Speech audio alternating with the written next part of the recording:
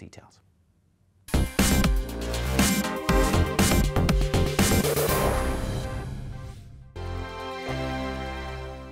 GB News is the UK's home of discussion and debate from all perspectives. To stay up to date on the latest stories, make sure that you subscribe to the GB News channel right here on YouTube. You can watch us live 24/7 across the whole world. You can also check out exclusive content and catch up on previous episodes of your favourite shows. Every day, we ask the questions that you'd ask, so why not add your voice to the conversation in the comments section? Don't forget to subscribe. We are GB News, Britain's news channel. Every night at 11 on GB News, we bring you the next day's stories the day before. Basically like time travel. If it's a big story, we'll cover it, guaranteed. But we'll also have some fun along the way. Big opinions, big laughs. Sometimes big hair. This is Headliners, the paper review show that won't send you to sleep like the others will. 11 p.m, 7 nights a week. Join us.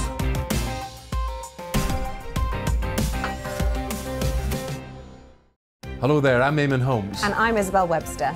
And we hope you can join us for Breakfast with Eamon. And Isabel. You make me laugh out loud, belly laugh. Is that important first thing in the morning? Yeah, absolutely. And there's me trying to be deadly serious. News is a serious business. Yeah, I have to rein you in sometimes. Well, it doesn't stop us laughing at it. It doesn't stop us having an opinion on what's going on. Yeah. And it certainly will not stop us reflecting what you think. Weekdays from 6 to 9:30 on GB News.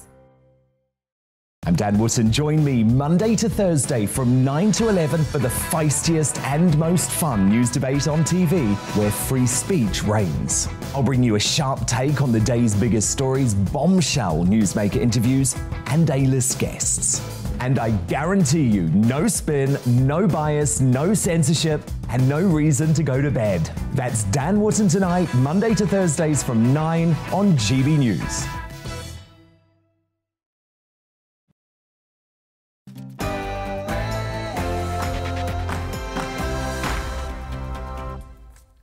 No spin, no bias, no censorship. I'm Dan Wootton tonight.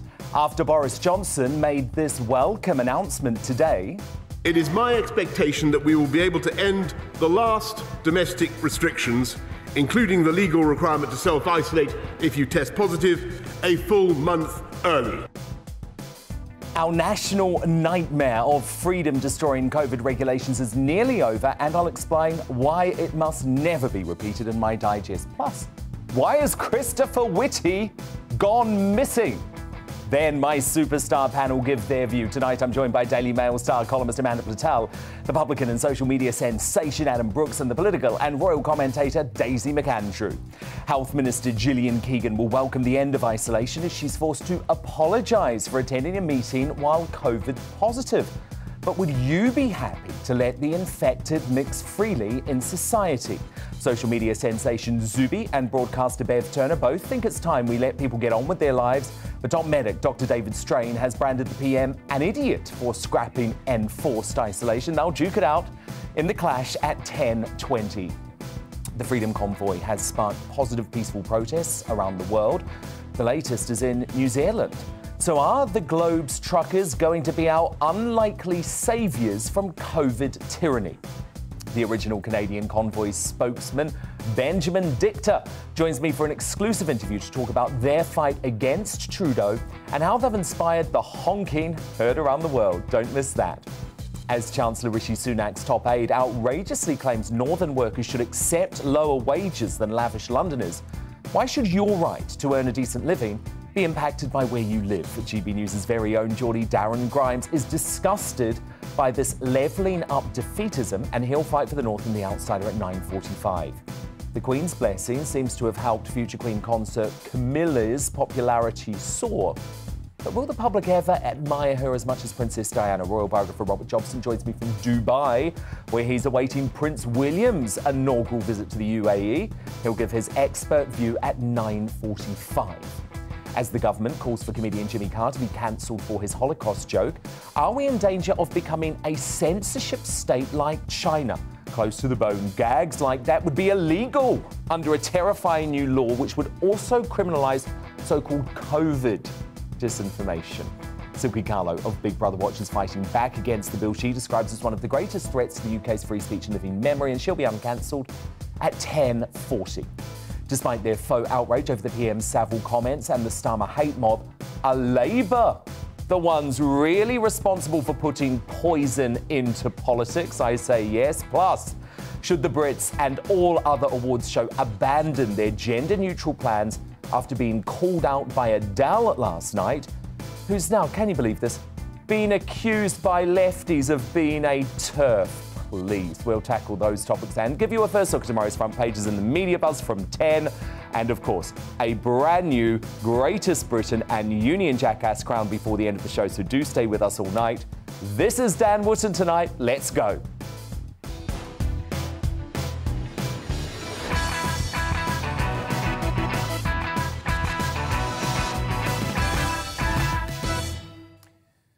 Just one thing first, though. I remain absolutely furious tonight that West Ham player, cat torturer Kurt Zouma is proving to all pro footballers everywhere that even illegal behaviour won't see you properly reprimanded by your club. Now, you'll remember his disgraceful abuse of his poor Bengal kitty, who he kicked across his mansion.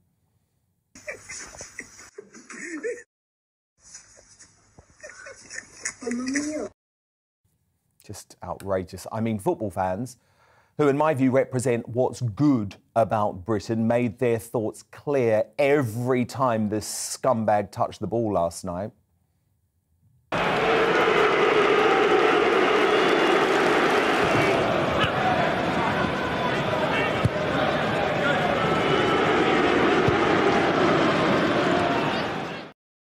And that's West Ham fans, by the way. But even as sponsors bail out on the club, manager David Moyes defended his decision to pick Zouma, because, you know, it's all about results, isn't it? The club have taken all the actions that they can do at the moment, and they're you know, working on that behind the scenes.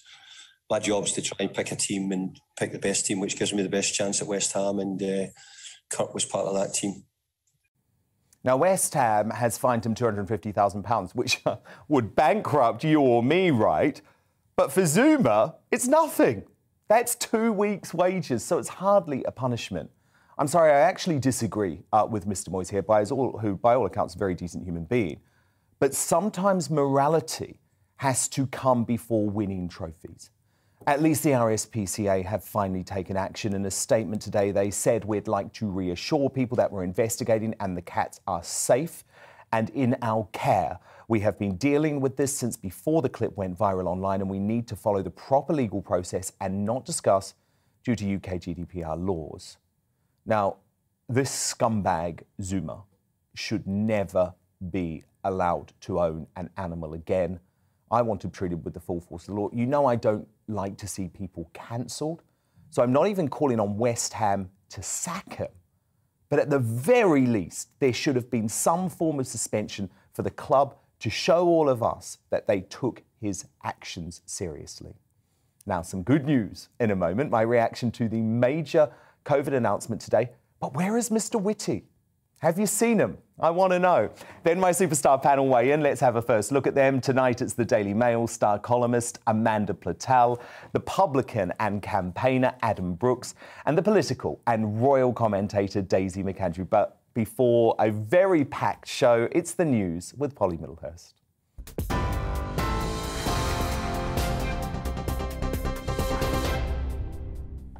Dan, thank you. Your news at 10 o'clock. Police investigating lockdown parties in Downing Street are, as you've heard, to send out questionnaires to more than 50 people believed to have attended. It comes as Met officers are reviewing whether an online Christmas quiz at number 10 may have breached coronavirus restrictions after a new image emerged. It was published by the Daily Mirror newspaper, and it shows the Prime Minister alongside 3 staff members and a bottle of sparkling wine in December 2020. At the time, there was a ban on indoor social mixing between households. In other news, the Prime Minister says he expects to end all coronavirus restrictions, including the need for people to self-isolate, a month early in England. Boris Johnson told MPs today he's going to present the government's Living with COVID plan after parliamentary recess later this month. Provided the current encouraging trends in the data continue, it is my expectation that we will be able to end the last domestic restrictions, including the legal requirement to self-isolate if you test positive, a full month early. Boris Johnson speaking earlier. Well, the Prime Minister is due to fly to Poland tomorrow over the build-up of Russian forces near the Ukraine border. Boris Johnson is going to meet Poland's Prime Minister and President to reassure Eastern European allies about the UK's support. Earlier today, the Foreign Secretary landed in Moscow to meet with her Russian counterpart, Liz Truss, saying Russia must immediately withdraw its forces or face the consequences. A man serving life in prison for killing his fiancée has been found guilty of murdering his first wife 6 years earlier. 61-year-old Ian Stewart killed the children's author Helen Bailey at their home in Hertfordshire in 2016. After that conviction, police then investigated the 2010 death of Stewart's first wife, Diane Stewart, in Cambridgeshire. Detective Superintendent Jerome Kent, who led the investigation, says Stewart showed no remorse. He sat in mute silence during most of the interviews. I believe that he felt he was more intelligent and more superior to the officers that were investigating him. Jerome Kent. Now, as you've been hearing from Dan, the cats belonging to West Ham footballer Kurt Zouma are now in the care of the RSPCA. Zouma apologised yesterday after a video surfaced online of him kicking and slapping his cats. The RSPCA say they're investigating the incident, and West Ham Football Club has fined their player, but perhaps more importantly, sportswear firm Adidas has ended its sponsorship deal with him. Now, scientists say they've made a huge step closer in making nuclear fusion energy a reality. Experts say recent experiments demonstrated the potential to deliver safe and sustainable low-carbon energy. Fusion energy is based on the same principle by which stars create heat and light. On TV, online and on your radio by DAB+, you're with GB News. Now back to Dan Wootton and Tonight.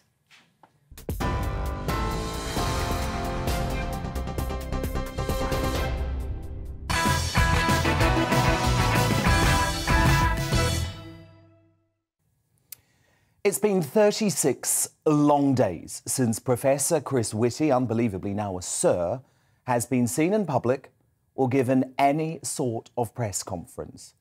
England's chief medical officer, who had been predicting imminent doom throughout December, has gone missing. You probably remember Professor Whitty wanted us locked down again. He wanted Christmas cancelled. Omicron was all bad, he assured us. Forget the scientists and doctors from South Africa telling us the complete opposite. We should stay home and shut down our economy again. Full-fledged panic. Winter as a whole, I regret to say, is going to be exceptionally difficult for the NHS. We're only 2 to 3 doubling times away from a really quite serious pressure on the NHS. I mean, it's already serious, but one that actually would be very difficult to deal with. This is a really serious threat at the moment. How big a threat? There are several things we don't know.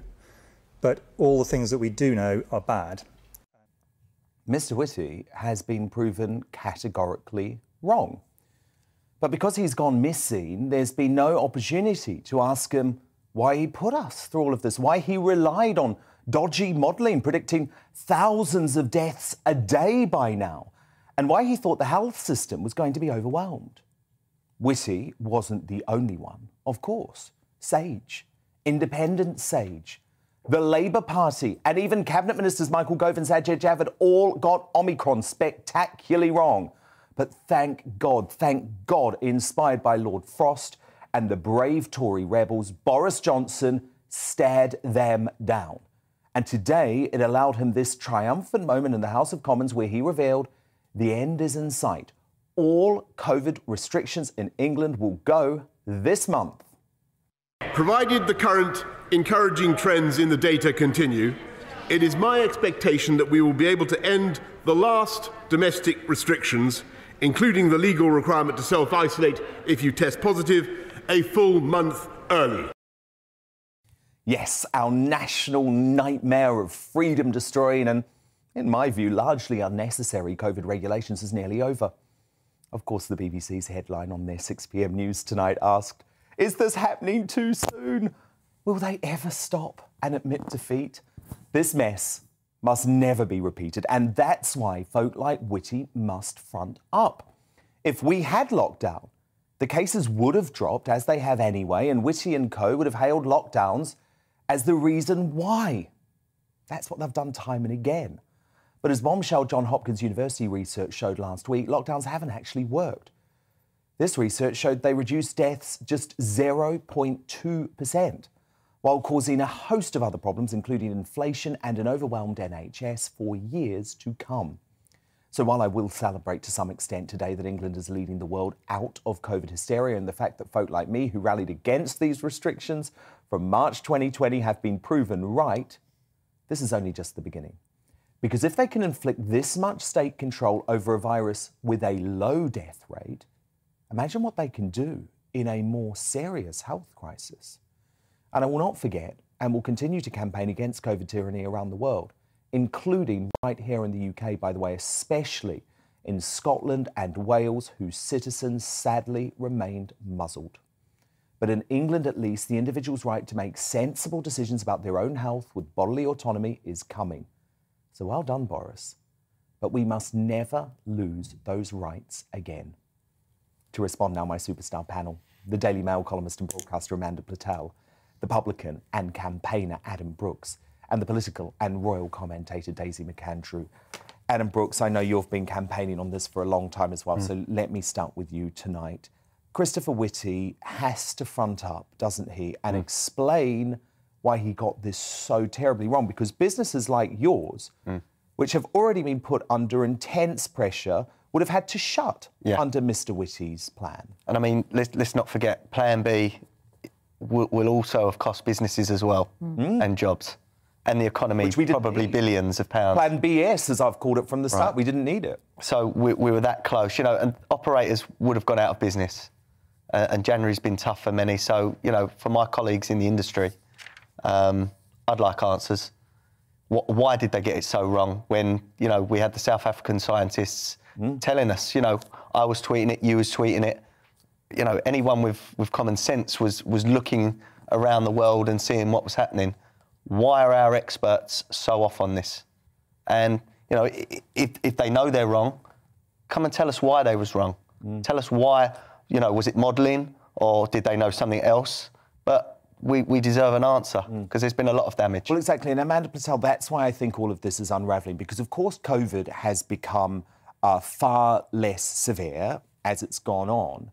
But it's all about whether these lockdowns actually ever worked that I think now has to be looked at. Well, Dan, I have to say, well spotted for not spotting Professor Whitty. And, of course, Jonathan Van Tam, who was, the rock star of the lockdowns, I was about to say a word starting with B. He's gone. He's gone. He's gone. He's and out he's of there. now living in he's working in a university. So all these guys who tormented us, they're no longer accountable. And I think it's really shameful. I'm really surprised about Professor Whitty because I thought that he had a bit more integrity than that.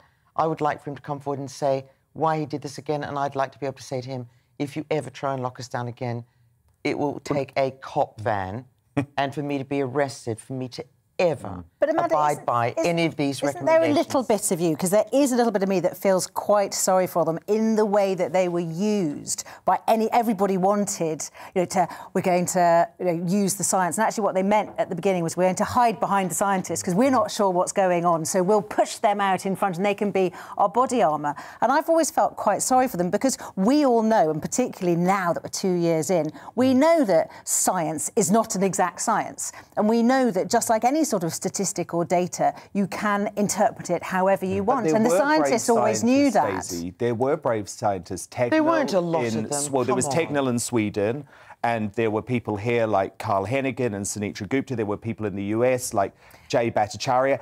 And the problem is they were shut out by people like Whitty. There was certainly a bit of that, and there has certainly been data suppression. I completely agree with that. And that all comes down to conversations we've all had before about nudge politics and about trying to take the people with you, and almost like a COVID Project Fear, just like we had with Brexit. But there is also, those scientists that you're quoting, a lot of people disagree with them. Scientists disagree with each other. And this is the thing that I think we're still not coming to terms with, that you can't just hold up one scientist and say he was wrong and she was right, or vice versa, because we're still learning about all of this. And I think it's really dangerous to do that. To do that now, though, Adam, can't we? I mean, we have crunched this data now for 18 months.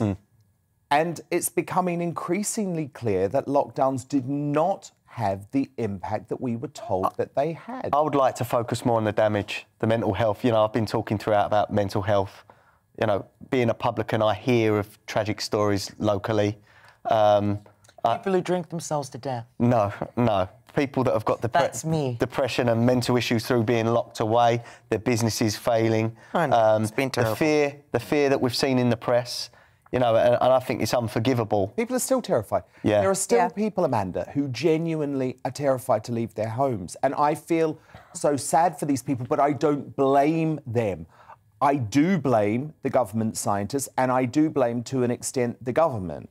Look, we were kind of in no man's land back then, weren't we? And we had to trust the people who were giving us expertise. Exactly, for the first few weeks. I'm not forgiving about them. For the first few weeks, but as it went on. Look, I just think, gone on for 2 years. Do you know what I want to do at the moment, Dan? I want to kind of rejoice in the fact that we are out of this hellhole. Yeah. I will never, ever break COVID rules again. Did I say that? I will never, ever. Because I'm not going to exist.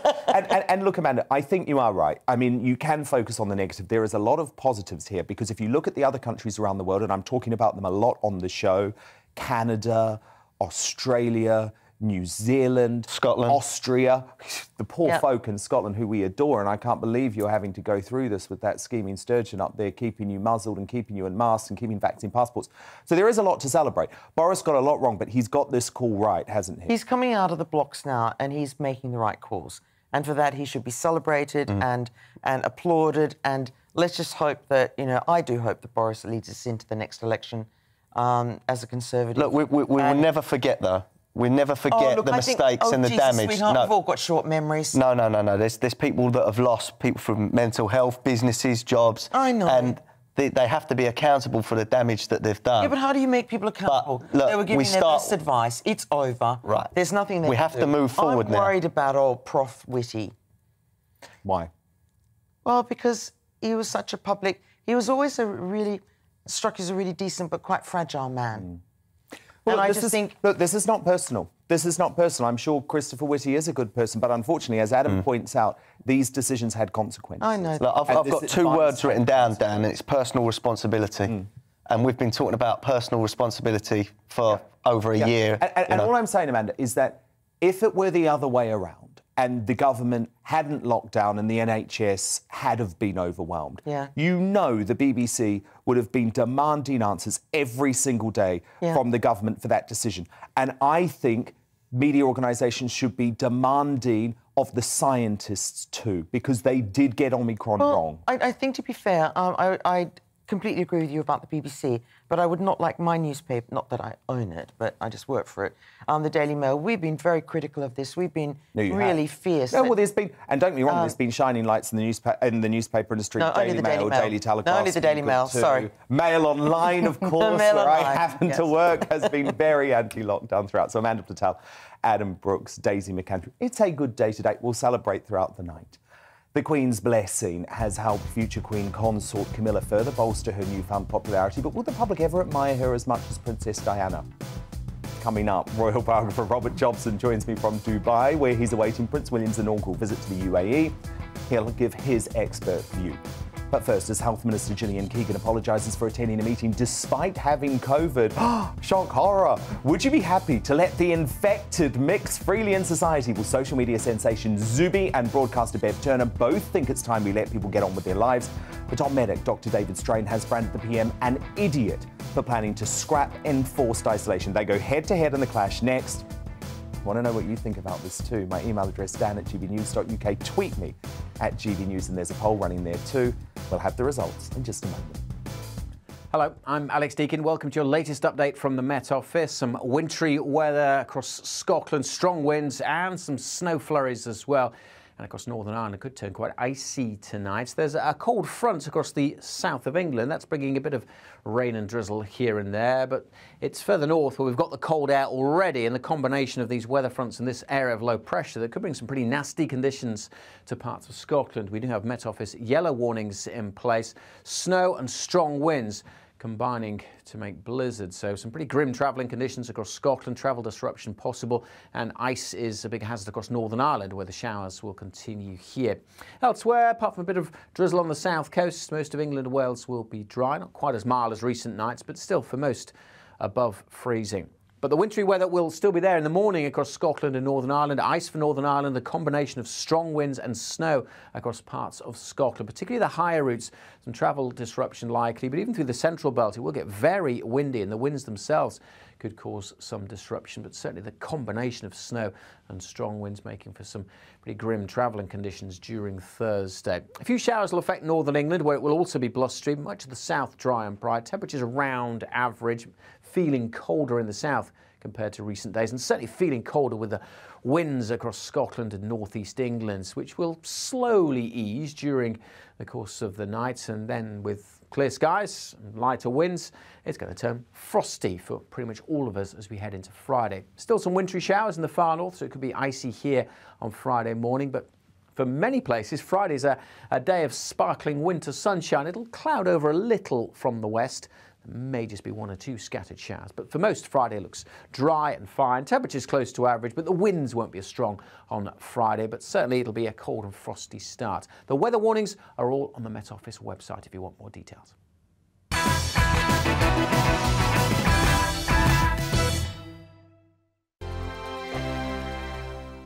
GB News is the UK's home of discussion and debate from all perspectives. To stay up to date on the latest stories, make sure that you subscribe to the GB News channel right here on YouTube. You can watch us live 24/7 across the whole world. You can also check out exclusive content and catch up on previous episodes of your favourite shows. Every day, we ask the questions that you'd ask, so why not add your voice to the conversation in the comments section? Don't forget to subscribe. We are GB News, Britain's news channel. Every night at 11 on GB News, we bring you the next day's stories the day before. Basically like time travel. If it's a big story, we'll cover it, guaranteed. But we'll also have some fun along the way. Big opinions, big laughs. Sometimes big hair. This is Headliners, the paper review show that won't send you to sleep like the others will. 11 p.m, 7 nights a week. Join us.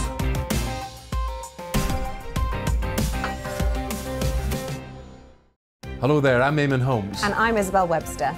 And we hope you can join us for Breakfast with Eamon and Isabel. You make me laugh out loud, belly laugh. Is that important first thing in the morning? Yeah, absolutely. And there's me trying to be deadly serious. News is a serious business. Yeah, I have to rein you in sometimes. Well, it doesn't stop us laughing at it. It doesn't stop us having an opinion on what's going on. Yeah. And it certainly will not stop us reflecting what you think. Weekdays from 6 to 9:30 on GB News. I'm Dan Wootton. Join me Monday to Thursday from 9 to 11 for the feistiest and most fun news debate on TV, where free speech reigns. I'll bring you a sharp take on the day's biggest stories, bombshell newsmaker interviews, and A-list guests.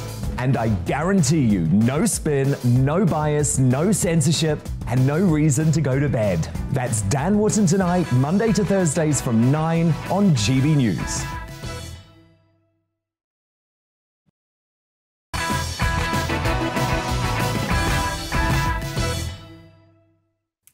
Time now for the clash.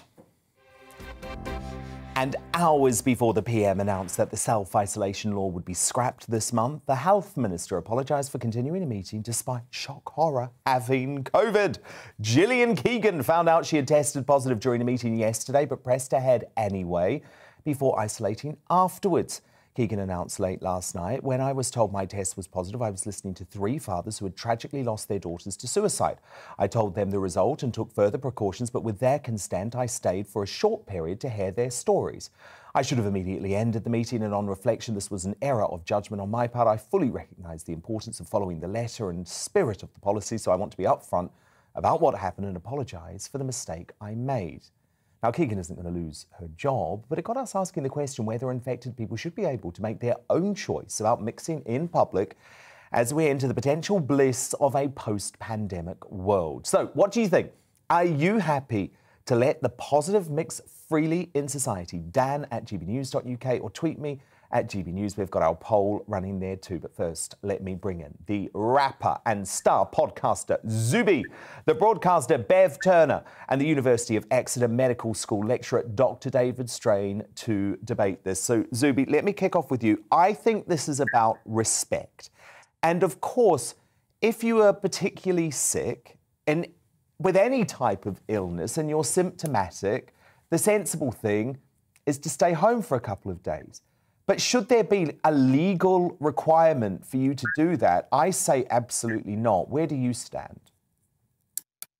Dan, you've taken the words completely out of my mouth. I agree with you 100% when it comes to what happened here with Gillian Keegan. I don't think she did anything wrong at all. I think it's very telling that she informed the people immediately who she was meeting with that she was COVID positive, and they themselves were happy to continue with the meeting with some additional distancing and precautions. So that's fine. I'm sure if they'd said, "Oh, we're worried, we're not comfortable," she would have been happy to end it immediately. But given the circumstances, I don't think she did anything wrong. And I agree with you, just like with a cold, a flu, anything else, if you are sick, the sensible and correct and respectful thing to do is to avoid meeting with other people. If they're comfortable with it and they're friends, family, etc., then that's a different story. But I don't think that we need the hard arm of the law and the state involvement in this. Because, Bev Turner, that's been one of the really difficult things for me across the course of this pandemic. We're saying we don't trust folk to make sensible decisions. And the only way society works is if we do trust folk to make sensible decisions. We have to kind of think what life used to be like before the last 2 years. And what I've noticed recently, which I find really odd, is that people are going about with coughs and colds and things and going, well, it's okay, I can come to your event because it isn't COVID. You know, previously we would have all been quite courteous and go, do you know what, I've got a cough, I'm not going to come to your event, I don't want to infect anybody. And yet now it's like, because nothing but COVID matters, we are actually behaving in a way that's so different to how we were behaving 2 years ago. And I think we do have to be understanding, we do have to be sympathetic to people who will be terrified by the idea of the infected walking amongst us, because they have been so dehumanized, they've been demonized as though we have some sort of monster in our midst. So it's going to take a huge amount of de-radicalization for some people to be happy with this notion. But it's what we need to do, Dan. We need to do this to get back to some sort of semblance of real life. We can't be locking teenagers away. We can't be keeping teenagers off school, teachers off school. We can't be keeping doctors off work because they've got the Omni cold. It's crazy and it is time to move on. Dr. Strain, you disagree with Bev strongly, don't you? Well, we're in a position that we actually don't know what the real figures are. The government's reported 68,000 on the same day that the Zoe app has recorded 203,000 cases yesterday. And we are in a position that since we are dependent on the population to report COVID, which still is the mandate, that the discrepancy between the independents and the official government figures have turned into this threefold discrepancy. Until we get to the bottom of what this discrepancy is and where it is, then we are in a position that if we get rid of the need for people to be testing and then isolating, we are effectively sending our elderly, our vulnerable, those who are being treated for conditions like cancer, like blood-borne diseases, and therefore the vaccine's not as potent for them, we are putting them back into isolation. And until we get to the bottom of this, then we are actually condemning a group, a significant population, to this risk. Dr. Strain, can I just pick you up on that? Can I just pick you up on that, Dr. Strain? Because the infection fatality rate, now that Omicron has become the main variant in this country, is comparable to flu, the latest statistics show. We never used to have these same considerations during a winter flu season, where we would seriously talk about restricting the rest of the population because of a small group of poor folk who are extremely ill. So what's different now? So we are talking very much about the BA1 Omicron variant. We're now on to 4 different variations of Omicron. And although the trajectory from Delta to Omicron has been very much that the disease is appearing to be less severe, we have absolutely no idea what the next variant will hold. Remember that when we went from the wild type to the Alpha variant, and then from the Alpha to Delta variant, there was a step increase in mortality with each of those. We now have the first variant that shows a drop down, and I am all in favor of getting this. We all want to get back to normal. I don't want to be opening more COVID wards like I've been doing today. I don't want to be in a position where I'm cancelling operations for these people to be cared for in hospital, where we're cancelling vital procedures that will improve other people's quality of life, because the wards are being overwhelmed with COVID. And whatever the national figures show, I can absolutely guarantee you that I've been coming out of meetings today trying to figure out how we are going to try and keep some general semblance of normal activity in the hospital going, whilst at the same time caring for this huge number of patients that have started coming in since the lifting of the Plan B restrictions. Now, don't get me wrong, I do want to get rid of this. I do want to get rid of these different elements. But until we have clarities of which is the right figure, is it the Zoe figure or the ONS figure, which says 1 in 20 people have got COVID in the last week, or is it the government figures, which would actually have the estimate of about 1 in 120 having COVID? Which of these organisations have got it right? And once we figure out which one is right, then make the appropriate decision. If it's the 1 in 120 that the government dashboard would be showing, then actually, yeah, it probably is the right time. But if it's the 1 in 20, case numbers irrelevant now. What matters is the death rate, and we know that that has plummeted. And I actually view high case numbers, Zubi, as a pretty positive thing, because it's this great natural immunity, and the more folk that get Omicron, I mean, I've had it, complete pussycat. Yeah, I mean, I think Omicron. Yeah, so in terms of the details of the virus and its evolution, it seems clear to me, just as we know with the flu, for example, that this is going to continue to mutate and change, and that's going to go forever. So by the logic that I'm hearing, this could just go on forever. I mean, there's always going to be some type of justification.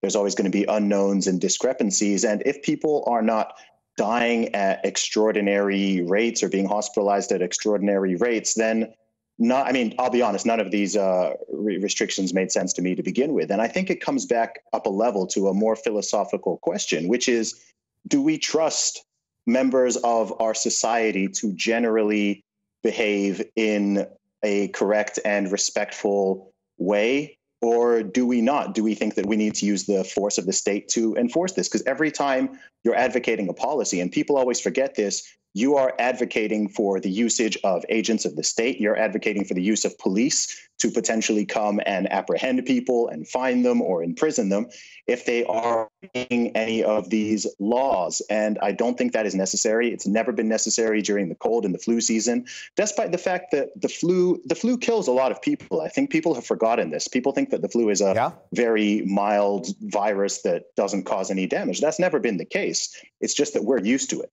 Right? We are used to it. So when you hear the term flu, it sounds very familiar. Whereas with COVID and Delta and Omicron, all of this, it sounds very new and novel. And I think that scares people more. So I'm very much in the position that we need to be able to trust the British people. We need to be able to trust our friends, neighbors, relatives. And people need to just have common sense and say, look, if I'm sick, I'm not feeling good. I know that when I had COVID myself, I wouldn't even have been able to go out and socialize if I'd wanted to. And also, I have common sense. I don't want to go out there and infect anybody else. And I don't need the government to try to force me to do that.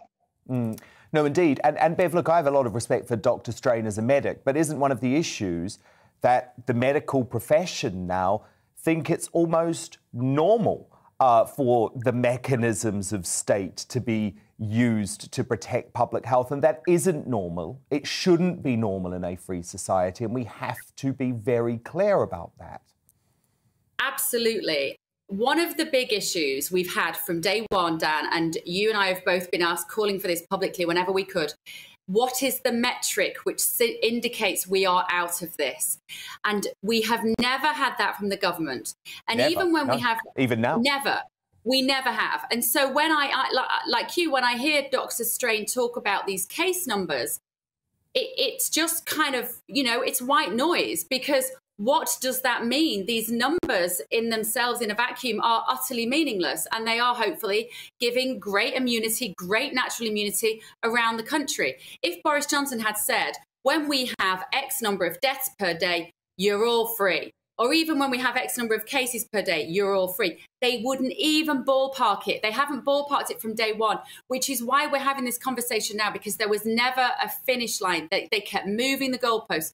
If you remember, they moved the goalposts on an almost monthly basis. It was a type of psychological torture for most of us. And we're still there now. And so, and so we've got this line now in a couple of weeks' time. Great. But he's still leaving us hanging, saying if the data continues in the way that it appears to, then we will be free of domestic restrictions. Well, I still think there's a chink in his armor. Like, there is a lift, the door is ajar. He doesn't necessarily have to free us in a week. I think that will be 2 weeks. That will be a political decision. I think this is largely a political decision, because it isn't based on numbers. We still haven't been given it. It isn't based necessarily on the science. And Dr. Strain and the three of us would probably agree on that in principle, that it would have been nice to have a clear metric. We may not agree on what the outcome should be now. Well, indeed. But I think we'd all like to know what looks like the finish. And David Strain, just finally to you, I would argue, now that you have 98% of English adults with COVID antibodies, whether that's via natural infection, whether it's by vaccination, if that's not the finish line, if we're not at the finish line now, this thing never ends. I would absolutely agree with what's just been said. We've all been calling for that finish line all the way through. Personally, I'd say it is the point where waiting lists are coming down rather than going up, because that's the metric we're judging it by. People are not getting their operations at the moment that will be improving their quality of life and their longevity within the UK, because their beds are being filled with people with COVID. My metric would be, as soon as those waiting lists are coming down, as soon as it's back to expecting a 3 months to get... So it's the waiting lists now. Bev, that's a new one, Bev. It's the waiting lists now. It's the waiting lists. Okay. I just don't buy it. There's a tiny percentage of beds which are being taken up by people who are there purely because of COVID. And the hospitalisations are coming way down. But look, what a respectful discussion. Thank you so much to all three of you. That was the rapper and podcaster Zuby, the broadcaster Bev Turner, and the University of Exeter Medical School lecturer Dr. David Strain. Thank you to you all. So who did you agree with? Ben on Twitter says, if you're coughing, spluttering and actually ill, then for your sake and everyone else's, stay at home. But we need to stop testing healthy people, or else this is never going to stop. Completely agree, by the way. Stop testing the healthy. I've always said that. Penelope on Twitter says, although I agree with lifting restrictions, I think anyone with COVID should avoid others for 5 days. There are many vulnerable people out there who cannot have the vaccine. And Martin on email says, we mix with people who may have the flu, and this is no worse. We must live with this virus and with other illnesses, absolutely. And I think the really great thing, by the way, about those lateral flow tests is that it actually tells you when you are infectious. So let's drop this arbitrary 5-day thing. When I had Omicron, I was literally infectious, according to the lateral flow tests, for 2 days. You know that little line? Only 2 days. For other people, it's 10 or 11 days. So again, that's why we shouldn't have these rules. We should be able to make sensible decisions for ourselves. And your verdict's now in. You're a very sensible bunch. 81% of you are happy to let COVID-positive people mix freely in society, while 19% of you say COVID should not be able to roam free. Now, coming up, should northern workers really have to accept lower wages than Londoners simply because London is London? That's the somewhat outrageous view of one of the Chancellor Rishi Sunak's top aides. But GBNews' very own Geordie, Darren Grimes. Oh, he's going to have some choice words for the Treasury's defeatist attitude in The Outsider at 9:45. But first, the Queen's blessing has helped future Queen Consort Camilla's popularity soar, but can the public ever admire her as much as the late, great Princess Diana? Royal biographer Robert Jobson joins me live from Dubai. He's awaiting Prince William's arrival there, and he'll give his verdict on Camilla next.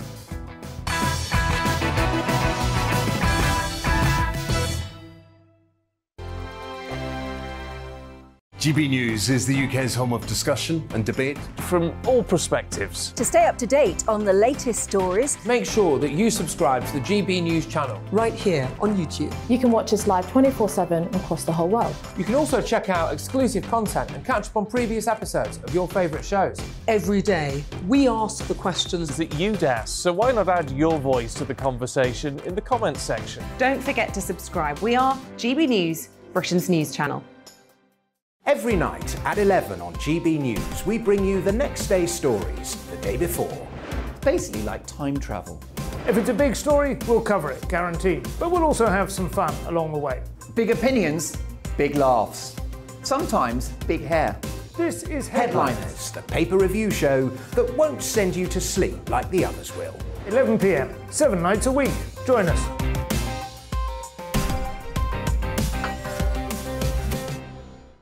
Hello there, I'm Eamon Holmes. And I'm Isabel Webster. And we hope you can join us for Breakfast with Eamon and Isabel. You make me laugh out loud, belly laugh. Is that important first thing in the morning? Yeah, absolutely. And there's me trying to be deadly serious. News is a serious business. Yeah, I have to rein you in sometimes. Well, it doesn't stop us laughing at it. It doesn't stop us having an opinion on what's going on. Yeah. And it certainly will not stop us reflecting what you think. Weekdays from 6 to 9:30 on GB News. I'm Dan Wootton. Join me Monday to Thursday from 9 to 11 for the feistiest and most fun news debate on TV, where free speech reigns. I'll bring you a sharp take on the day's biggest stories, bombshell newsmaker interviews, and A-list guests. And I guarantee you, no spin, no bias, no censorship, and no reason to go to bed. That's Dan Wootton tonight, Monday to Thursdays from 9 on GB News.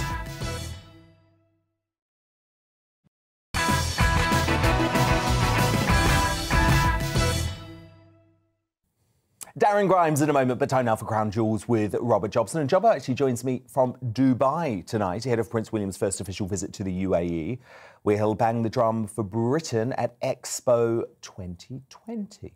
And it's been a dramatic week for the heir to the throne, as he's had to accept that Camilla, Duchess of Cornwall, the woman his mother, Princess Diana, once hated, will be made Queen Consort once Charles becomes king.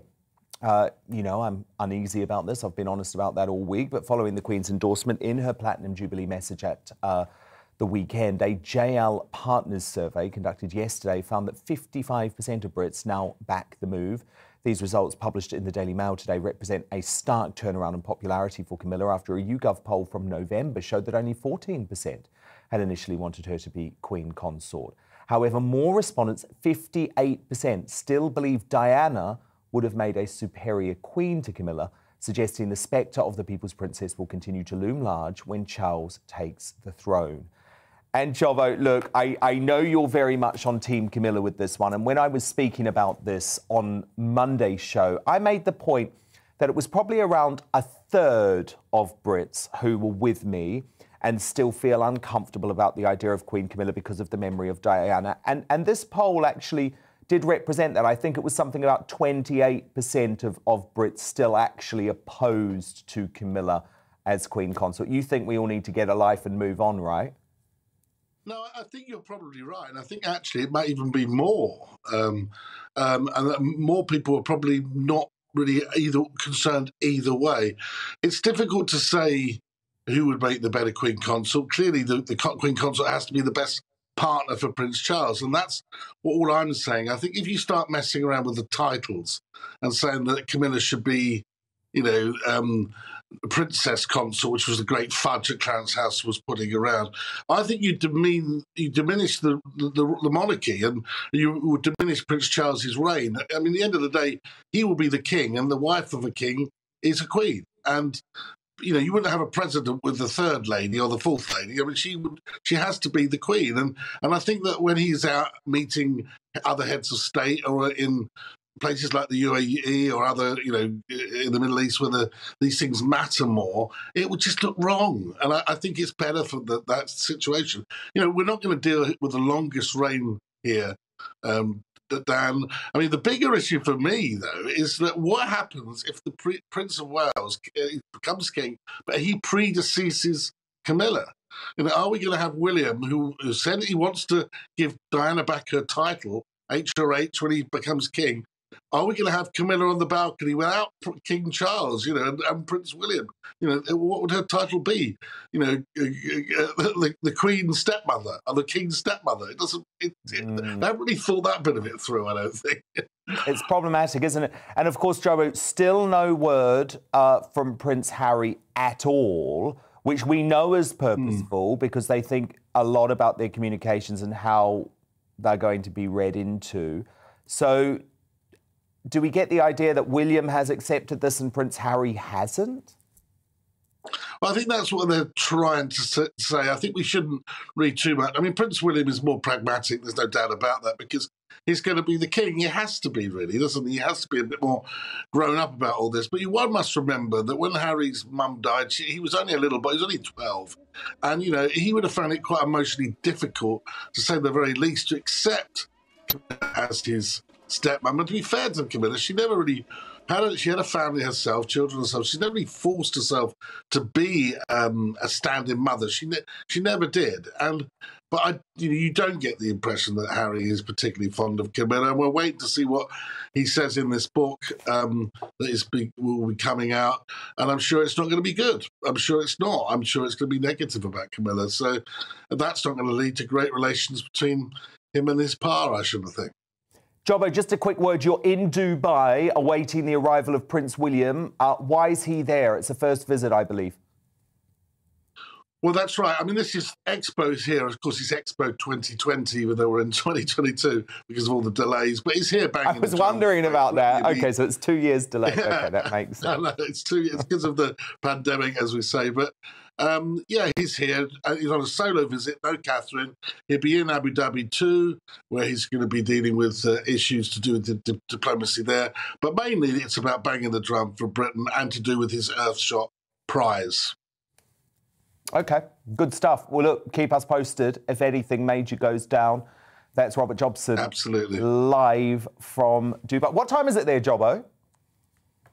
It's a crazy hour. It's about 2 in the morning, I think. I was going to say, it's late. OK, get to sleep. Don't go to the hotel bar. I know what you're like. You've got William coming. You've got to behave. Thank you, Jobbo. Now, coming up, despite their faux outrage over the PM's Savile comments and the Starmer hate mob, are Labour the ones really responsible for putting poison into politics? Well, that's the verdict of Andrew Pearce, the Daily Mail columnist, and we'll debate that and give you a very first look at tomorrow's newspaper front pages in the Media Buzz from 10. But next, as Chancellor Rishi Sunak's top aide offensively claims northern workers should accept lower wages than lavish Londoners, why should where you live impact your salary? Well, Darren Grant, he's disgusted by this levelling up defeatism. He's going to stand up for the northern powerhouse and the outsiders straight after the break.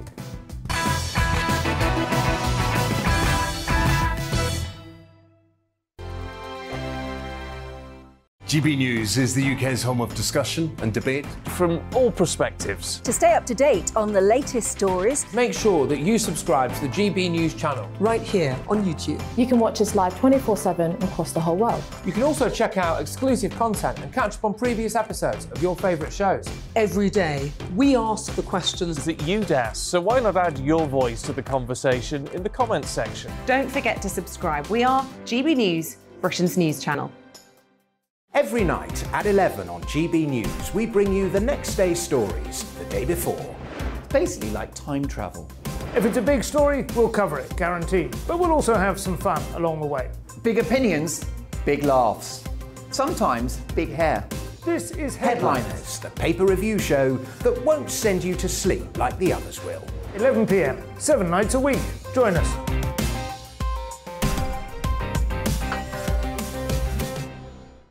Hello there, I'm Eamon Holmes. And I'm Isabel Webster.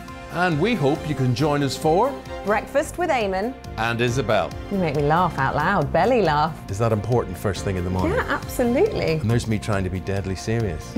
News is a serious business. Yeah, I have to rein you in sometimes. Well, it doesn't stop us laughing at it. It doesn't stop us having an opinion on what's going on. Yeah. And it certainly will not stop us reflecting what you think. Weekdays from 6 to 9:30 on GB News. I'm Dan Wootton. Join me Monday to Thursday from 9 to 11 for the feistiest and most fun news debate on TV, where free speech reigns. I'll bring you a sharp take on the day's biggest stories, bombshell newsmaker interviews, and A-list guests. And I guarantee you, no spin, no bias, no censorship, and no reason to go to bed. That's Dan Wootton tonight, Monday to Thursdays from 9 on GB News.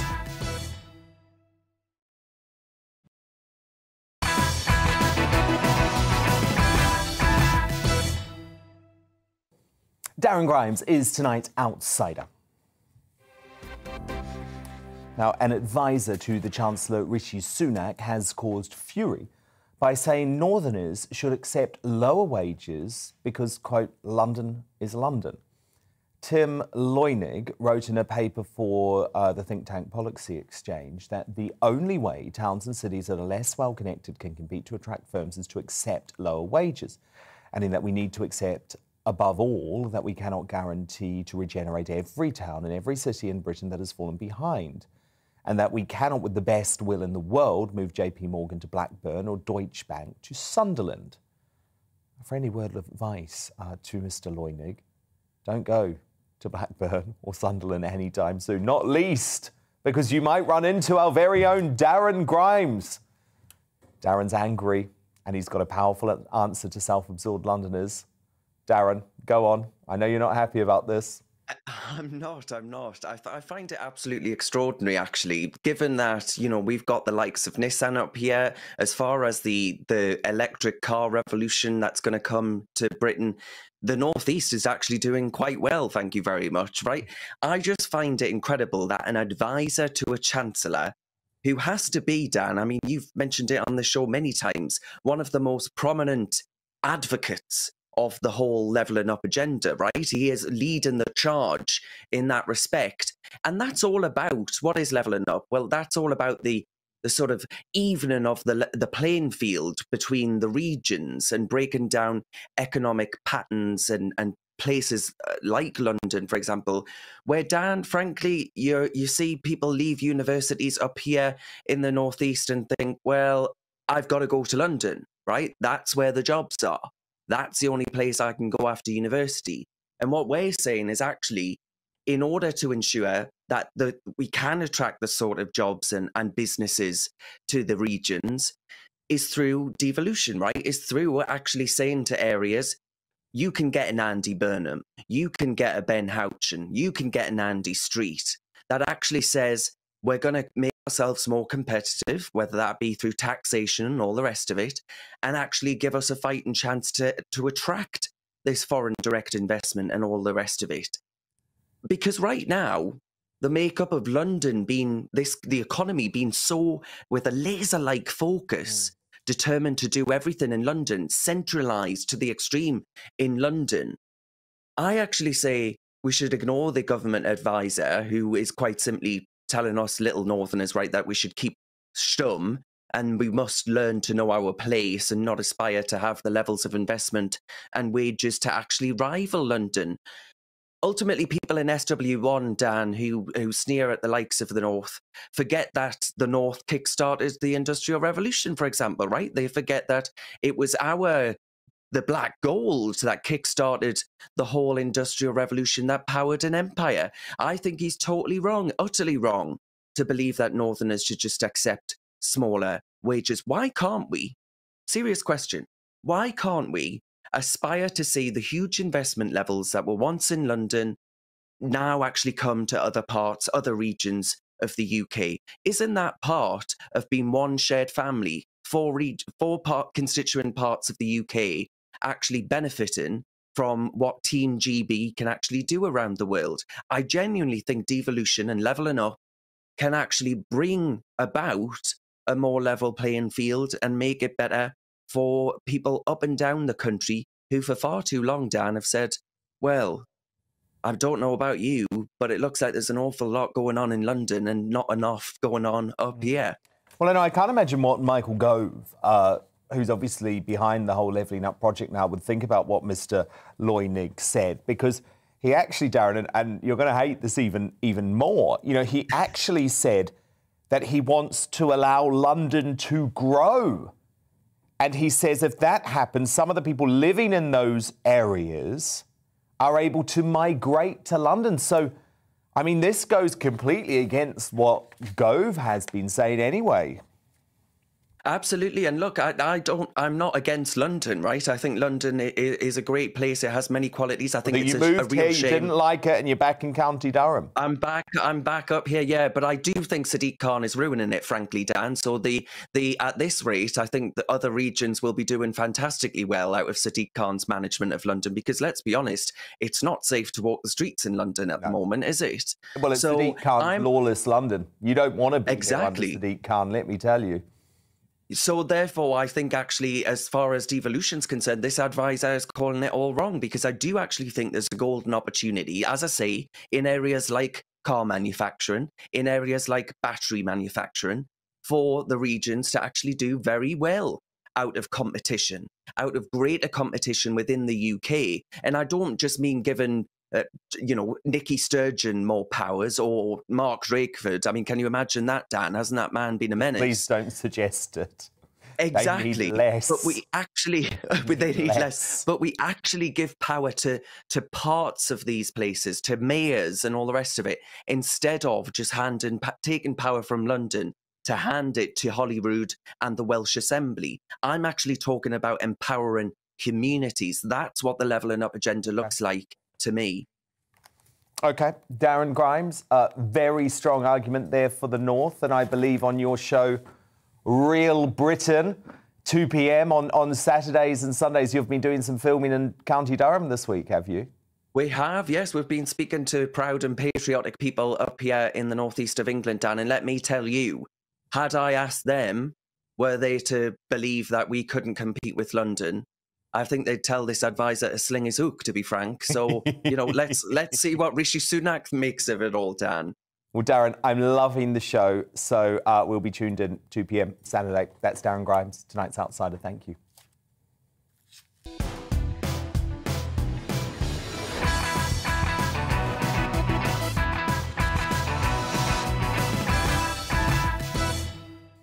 It's coming up to 10 p.m. This is Dan Wootton Tonight, and as freedom convoys pop up all over the globe, with the announcement tonight that the European contingent is planning to blockade Brussels on Valentine's Day, are the world's truckers about to become our unlikely saviours from COVID authoritarianism? Well, the original Canadian convoy spokesman and organiser Benjamin Dichter joins me for an exclusive interview about the honking heard all around the world. That's coming up at 10:20. I cannot wait. As the government calls for comedian Jimmy Carr to be cancelled for his Holocaust joke, are we in danger of becoming a censorship state, a bit like China? Well, Silky Carlo of Big Brother Watch is fighting back against a bill that could make close to the bone gags as well as dissenting views on COVID illegal. She's uncancelled at 10:40. Despite their outrage over the Savilgate controversy, are Labour in fact responsible for putting poison into politics? My superstar panel will weigh up whether the opposition are the real nasty party next. And tonight I'm joined by Daily Mail star columnist Amanda Patel, social media activist Adam Brooks and political commentator Daisy McAndrew. And after Adele was labelled unbelievably a TERF for saying this while picking up the first ever gender neutral award at the Brits. I really love being a woman and being a female artist, I do. That makes you a TERF, apparently, these days, in this horrible woke world. Should all award shows refrain from going woke and keep men and women separate?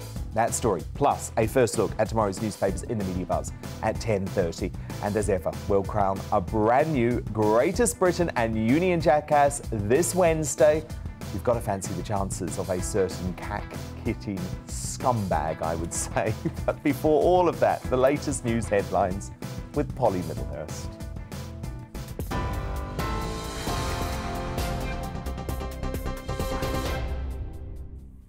Dan, thank you. Tonight's top stories. Police investigating lockdown parties in Downing Street are to send out questionnaires to more than 50 people believed to have attended. It comes as Met officers are reviewing whether a Christmas quiz at number 10 may have breached coronavirus restrictions after a new image emerged in the newspapers. Published by the Daily Mirror, the picture shows the Prime Minister alongside 3 staff members and a bottle of sparkling wine. It all happened in December 2020, and that was at a time when there was a ban on indoor social mixing between households. In other news, the Prime Minister says he expects to end all coronavirus restrictions, including the need for people to self-isolate, a month early in England. Boris Johnson told MPs today he'll present the government's Living with COVID plan after parliamentary recess later this month. Provided the current encouraging trends in the data continue, it is my expectation that we will be able to end the last domestic restrictions, including the legal requirement to self-isolate if you test positive, a full month early. Boris Johnson. Well, the Prime Minister is due to fly to Poland tomorrow over the build-up of Russian forces near the Ukraine border. Boris Johnson will meet Poland's Prime Minister and President to reassure them about the UK's support for Eastern European allies. And earlier today, the Foreign Secretary landed in Moscow to meet with her Russian counterpart, Liz Truss, saying Russia must immediately withdraw forces or face the consequences. Here, a man serving life in prison for killing his fiancée has been found guilty of murdering his first wife 6 years earlier. 61-year-old Ian Stewart killed children's author Helen Bailey at their home in Hertfordshire in 2016. And after that conviction, police started investigating the 2010 death of Stewart's first wife, Diane, in Cambridgeshire. Detective Superintendent Jerome Kent, who led the investigation, said Stewart showed no remorse. He sat in mute silence during most of the interviews. I believe that he felt he was more intelligent and more superior to the officers that were investigating him. Jerome Kent. Now, the cats belonging to West Ham footballer Kurt Zouma are now in the care of the RSPCA. Zouma apologised yesterday after a video surfaced online of him kicking and slapping his cats. The RSPCA say they're investigating the incident, and meanwhile the football club West Ham has fined their player, and the sportswear firm Adidas has ended its sponsorship deal with him. A powerful drug combination for breast cancer could save thousands of lives. That's according to results from a new study. The research found if a drug called Keytruda is given in combination with chemotherapy, it can reduce the chance of the disease coming back. Experts say it could save as many as 10,000 lives every year. On TV, online and on your radio via DAB+, you're with GB News. Now back to Dan Wootton and Tonight.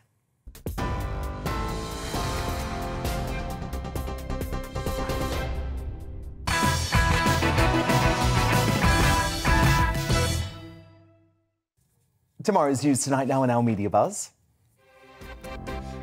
First look at the front pages, and actually they've both taken a very different take on Boris Johnson's big announcement. The Metro are excited. They call it Feb 21st. This is the date that the current COVID restrictions could be lifted in England after Boris today announced his plan for living with the virus. The requirement to self-isolate after a positive test result is among the restrictions getting the boot, and the PM called this next phase an important step for the country as we exit the pandemic. Also on the front page there, Roo Stunnett. Colleen Rooney put a Wagatha Christie row with fellow footballer's wife Rebecca Vardy behind her this evening as she stepped out for the world premieres of Amazon's documentary about her partner, Wayne. I actually really want to see that because they open up about all of his naughty behaviour. I love Rebecca Vardy, though. I have to say, I'm Team Vardy. There you go. The Independent report that scientists have issued a warning on the early end to COVID rules. Oh, bore off. Bore off. They're so predictable, aren't they? Listen to this. One scientific advisor told the paper that he was concerned by the very high number of cases. Other experts have been quoted as saying that the decision is either very stupid or very brave. Let me tell you, it's very brave. Not at all stupid. The stupid thing would be continue to keep this country in a straitjacket. My superstar panel are back with me now, the Daily Mail star columnist Amanda Platell, the publican and campaigner Adam Brooks, and the royal commentator Daisy McAndrew. Now, following the mobbing of Labour leader Keir Starmer in Westminster earlier this week, the hysterical crusade to pin the blame on the Prime Minister continues at pace. You'll remember Boris has been accused of inciting the hecklers, and that's what they are, by the way, hecklers. There was no violence, there was no physical violence, they just used their words to protest, which I think you're allowed. But they heckled him about the comment that the Labour leader, who was formerly Director of Public Prosecutions, failed to take down the BBC star paedophile and serial sex abuser Jimmy Savile. While writing in today's Daily Mail, Andrew Pearce claims that it's actually the Labour Party pouring poison into politics. And I agree with him, because there are just so many real-world examples. Let's cast our mind back. Just 2 years ago, senior Labour MP Chris Bryant, he is a nasty piece of work, and he was forced to make an apology after claims he mined F off, and he didn't say F, let me tell you, at Speaker Sir Lindsay Hoyle in the Commons chamber. Then, remember when Shadow Foreign Secretary David Lammy likened Brexiteers to Nazis? I'm just looking over there at Winston Churchill. On the 30th of September 1938, he stood up in Parliament and he said we would not appease Hitler. I'm looking across to Nelson Mandela, who would not give in to apartheid. We say we will not give in to the ERG. By implication, you're comparing the ERG to the Nazi Party, or at least to the South African racists. Now, whatever you think about the ERG, that was an unacceptable comparison, wasn't it? Andrew, I would say that that wasn't strong enough. Oh, and of course, who can forget Deputy Leader Angela Rayner's scumgate? Such a nice woman, isn't she? Here she was, letting loose at the party's conference just last year. We cannot get any worse than a bunch of scum, homophobic, racist, misogynistic, absolute vile, banana republic, vile, nasty, Etonian, piece of scum. But I can go on, though. Do you remember the ex-Shadow Chancellor John McDonnell calling Tory MP Esther McVeigh, wait for it, a stain on humanity? And let me tell you, she's one of my colleagues, she's certainly far from that, and quoted an activist who called for her to be lynched. He has, to this day, stood by those insults. I simply reported what was shouted out at the public meeting. That stain on humanity thing wasn't reported. Well, that was you in the House of Commons, wasn't it? That was, and I was angry. Sometimes it is better to be honest with people about how you feel. And that is before I even get to the despicable anti-Semitism wrought by their former leader, Jeremy Corbyn, who, remember, Keir Starmer wanted to be Prime Minister. Amanda Platell, Andrew Pearce is right, isn't he? It's not the Tories that are the nasty party, it's Labour. Dan, I'm afraid that Andrew Pearce is right. Look, I've worked within politics for a long time, just as Daisy has. I love the Lib Dems. You know, I was crazy about Charles Kennedy. I would have married him if he'd had me. But he wasn't that crazy. Oh, you're in such trouble, you want to Dan. take that back? You are in such trouble. I withdraw and apologise, Mr. Speaker. OK, I'll give you a perfect example of... the Labour Party is very tribal, and they hate Tories with a passion. Angela is right, in they think we're all scum, they think we're homophobic, they think we're racist. And I can... an example of what they're like, I went to an event, I'm a friend of Brendan Coles, and it was a memorial service for his wife, Jo. And I'd been invited to this godforsaken hole out in the middle of Wales, driven there, gone all the way down all this mud. And then when I got down there, as a very senior female frontbencher came up to me and said, "What the F-ing hell are you doing here? Get out." And I said, she said, "What are you doing here?" I said, "Oh, well, actually, I've just traipsed across the countryside so I can write a really vicious piece about a wonderful woman who was murdered by a hideous right-wing..." And she said, "Oh, were you invited?" It would never have occurred to her that I would be a friend of the Cox family. It would never occur to her that, you know, there's this kind of this tribalism which is so vicious. And that, you know, those quotes from Angela Rayner, You know, it goes on, you know, I'm not a homophobe. You know, Andrew Pearce is my best mate.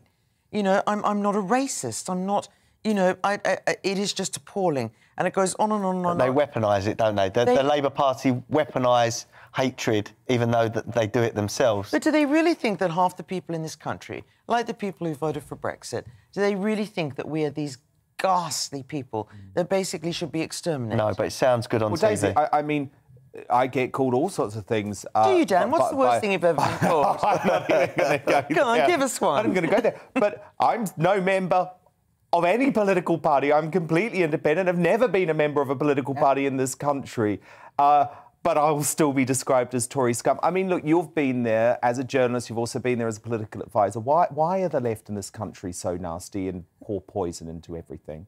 I mean, I would say that we've got to be very careful saying the left is so nasty. There are elements of the left that feel a moral superiority. And in fairness, by the way, Andrew Pearce wasn't talking about the Lib Dems. He was talking about Labour. And those people who have that sense of moral superiority think it's therefore acceptable to besmirch a whole political party. And if we look back to Brexit, it was exactly the same. You know, I had friends on the Remain side who decided they could never speak to their friends who had voted Brexit ever again. Madness. But I had no friends on the Brexit side who decided they could never speak to their Remainer friends again. And it's a similar thing. I on Facebook every day I would see a Ramona, and because you were a prominent Brexiteer, and I got a lot of abuse. Yeah, well, I would see Ramonas literally saying, "If you voted for Brexit, unfriend me now because I want nothing to do with you ever again." I got fake reviews on TripAdvisor for my pubs because I was so vocal about Brexit. Yeah.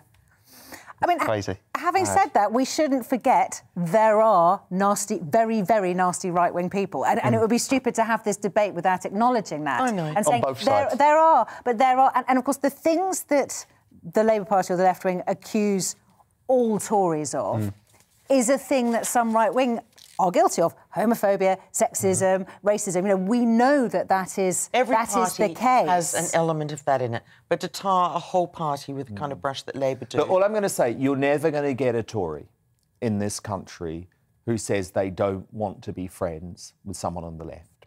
And from the current Labour Party, you get that a lot. Yeah. They simply do not want... Am I right that John McDonnell also said that the Tories should be hounded in the streets? Was that a quote from him? Yes, it was. It was. He did say that, didn't he? So those sort of comments now with what's gone on, it's so hypocritical. It is. Well, it is. It's the height of hypocrisy.